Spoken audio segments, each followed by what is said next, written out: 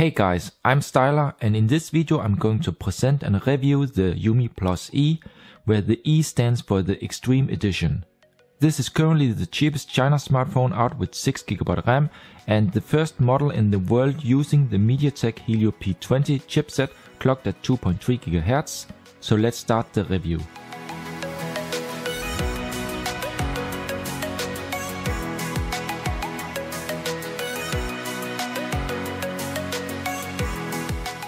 So there is a normal and an extreme edition of the UMI Plus.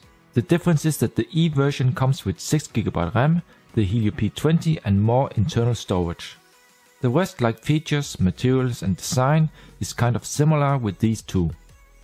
One thing to notice is that the E version comes with a totally black backside, while the standard Plus version is just grey.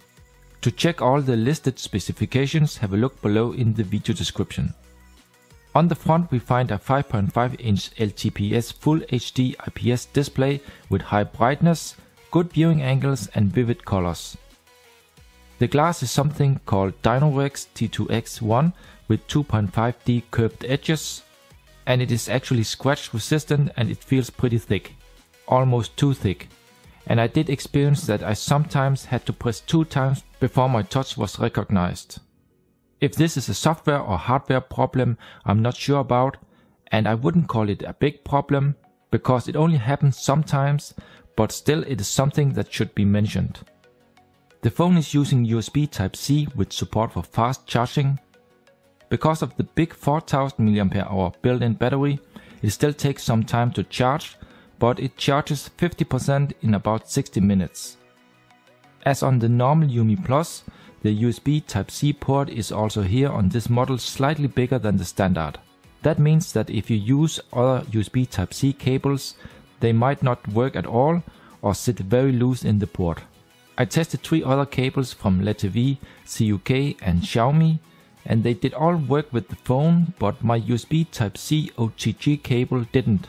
I was only able to get my USB stick recognized shortly one time while I moved around and pressed on it while connected to the port. The phone is kind of tall and heavy, actually it weighs about 190 grams.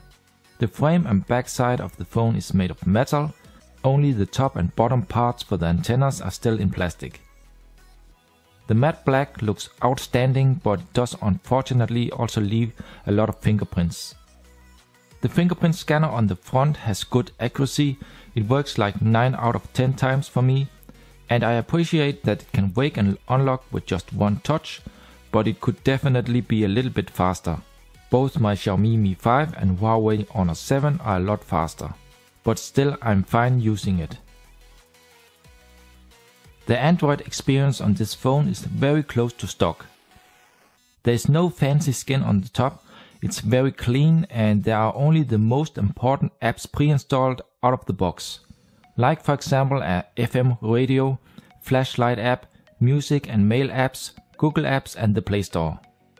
Overall I'm extremely impressed with the RAM management on this phone. It is able to keep 10 games in the memory without any need for reloading when you multitask between them. The phone uses the Samsung 3L8 sensor and it has a special camera app not seen on other MediaTek phones. It offers a special Pro photo mode where you can tweak the settings. Inside the video settings you can even also enable 4K video recording, which works good. In daylight the camera performs pretty good and it is possible to get some fairly great pictures. The overall focus is consistent with no blurry corners. But as most China phones, it struggles a lot when it comes to low light. Then the camera gets very slow, blurry and it loses a lot of details. The front-facing camera is average under good lighting conditions, okay for selfie shots but nothing more.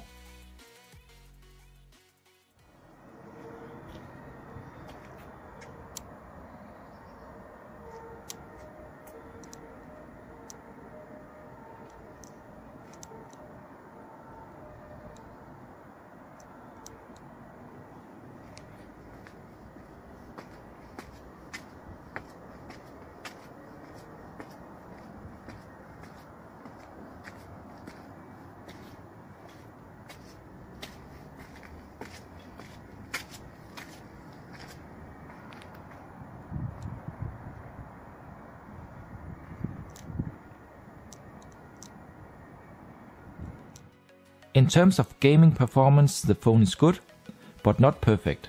Most 3D games run smooth and fast, but I did have some few frame drops sometimes in Asphalt 8 when there was a lot of stuff happening on the screen. When it comes to the sound quality, the sound via the headphone jack is loud, clear and with good bass. The built-in speaker provides quality above average. It does, in my opinion, sound a little bit better than on previous UMI phones, and the audio volume is also fully acceptable. Regarding the battery life, that is always a hard topic to talk about, because that also depends a lot on the usage. I was able to use the phone for 1 to 1.5 days with normal average usage. I could get about 7 hours of on-screen time, and overall I was satisfied with the battery.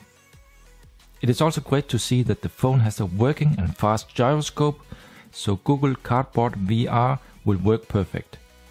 And also the compass is working good, as you can see here. So in the rest of the video I will show you info, try out different test apps, do various stuff with the phone. In this part I will not talk, but just turn up the background music. My final pros and cons will come in the end, so stay tuned if you want to know my conclusion.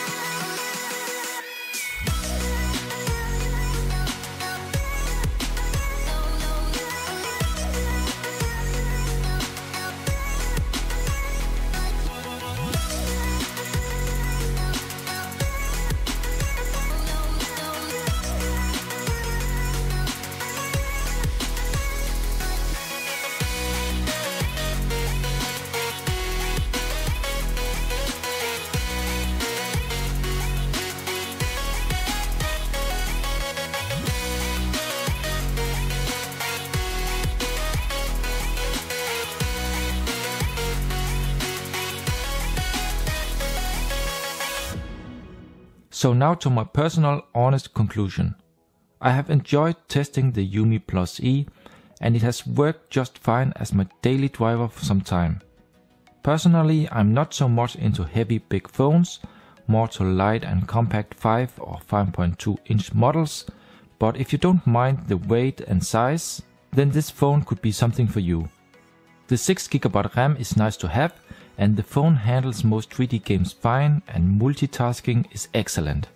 It is also good to see that UMI implemented a multicolored notification LED, a reliable front fingerprint scanner, and that they already released some OTA updates for the phone. And I'm of course looking forward to Android 7.